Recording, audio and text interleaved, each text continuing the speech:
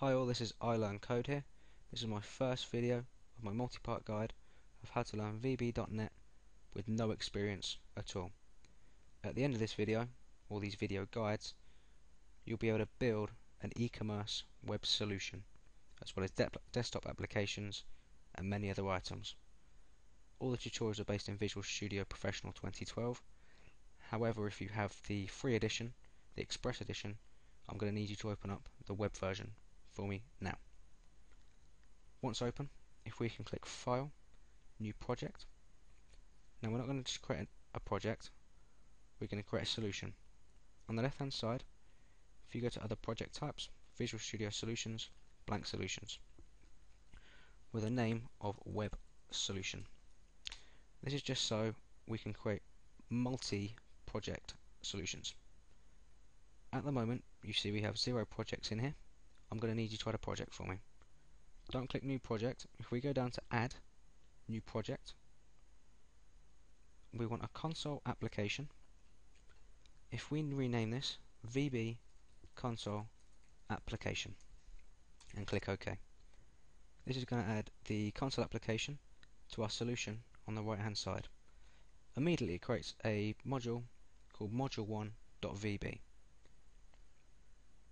If we go ahead and create a new class by right clicking on VB console application, add class, we can see we've got the VB class here. If we leave this as class 1.vb, that's absolutely fine, and click add. Now if we go ahead and take our first steps in learning code, we want to make this the main process. So if we go and type shared sub main open bracket close brackets, this just means it passes no arguments. Hit enter and it'll end the method here.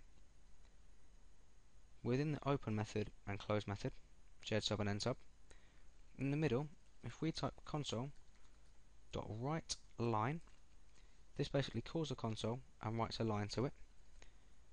Open brackets, quote, VB application. Now you can go ahead and write anything you want between the two quote marks. This is what's going to appear in the console. Now this isn't actually going to run this, it's going to run module 1. To change that, if we go onto my project, double click it, you'll see the settings for the VB console application. If we set the startup object to the class we've just created, class 1,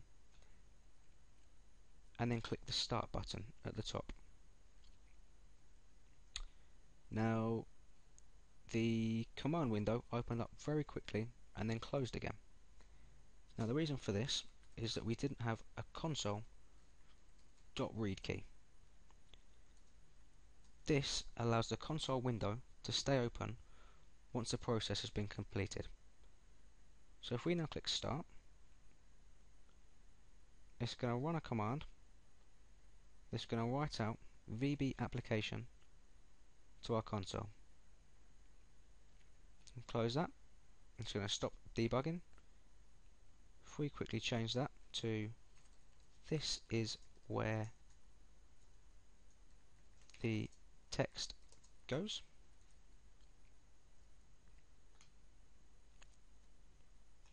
Click start again for me, and you can see this has changed. This is where the text goes. That's the first steps in this VB tutorial. Next what we're going to do is create a new project, create a class, and add some fields and properties.